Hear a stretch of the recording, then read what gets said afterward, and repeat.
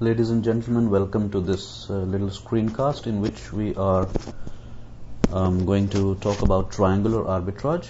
I have already some data here for you. You can see a few quotes: yen's 118 to a dollar, $1.81 to a pound, and 204 yens to a pound.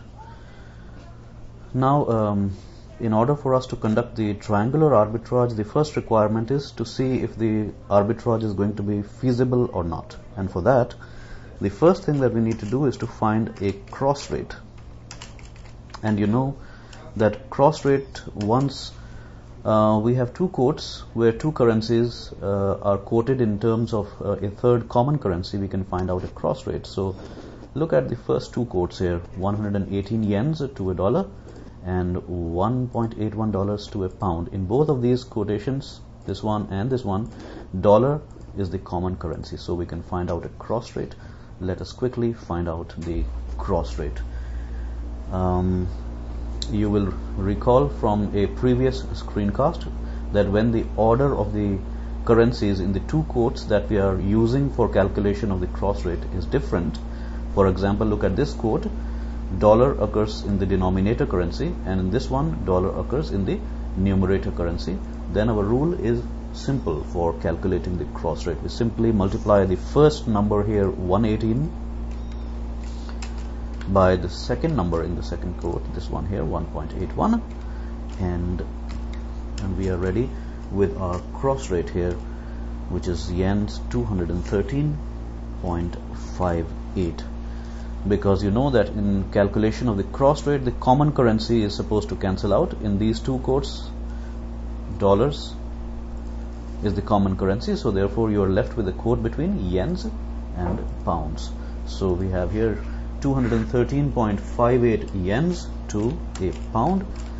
Now if you compare this quote here, which you have calculated, with the quote between yen and pound already given, you find that their values are different. This is 204 and this is 213.58. Therefore, we conclude that arbitrage is going to be feasible. So let us go to the arbitrage process now. Arbitrage process, in which now you have a choice.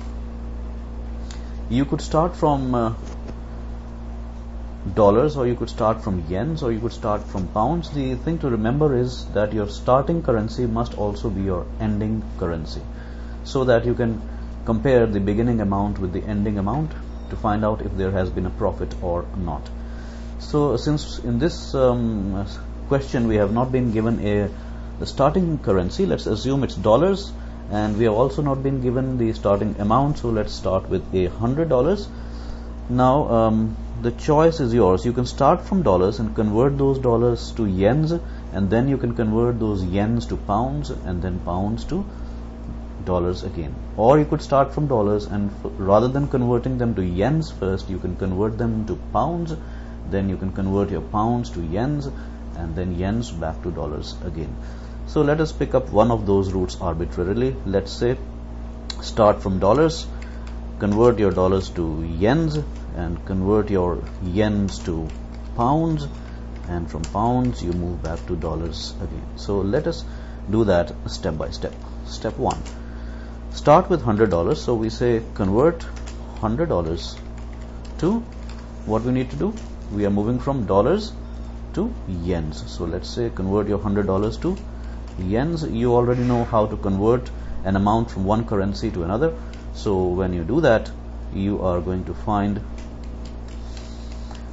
that $100 are going to give you 11,800 yens. Now with these 11,800 yens that you have, you convert your 11,800 yens to, what is next? Yens to pounds. So we say yens to pounds. When you do that, you are going to get pounds 57.8431, and now you have some pounds with you which you can convert back to dollars. So convert pounds $57.8431 dollars. How many dollars you are going to get at the given exchange rate? Let's do the conversion, and when you do that, you are going to get dollars 104.6960.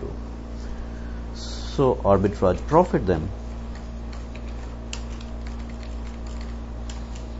Arbitrage profit is simply the difference between the ending amount, which is this, and the starting amount, which is this. Remember, we started from dollars and we are ending with dollars again here. So your profit is 104.6960 minus 100 is equal to $4.6960, or roughly $4.70. So that is in short the process that you need to complete to find out the arbitrage profit when there are three quotes involved: quote number 1, quote number 2, and quote number 3. From the first two quotes, when you find out that one currency is the common currency, you can always find a cross rate between the remaining two currencies, yens and pounds here, and once the calculated cross rate, this one, is different from the given rate between yens and pounds, you know that there might be some profit involved in conducting an arbitrage. So you conduct an arbitrage process, move from dollars in this one to yens, to pounds, and then back to dollars, and if your ending amount is more than your beginning amount, you have made a profit, otherwise there is a loss. I hope this little screencast would have been helpful for you in understanding the triangular arbitrage profit. Thank you very much.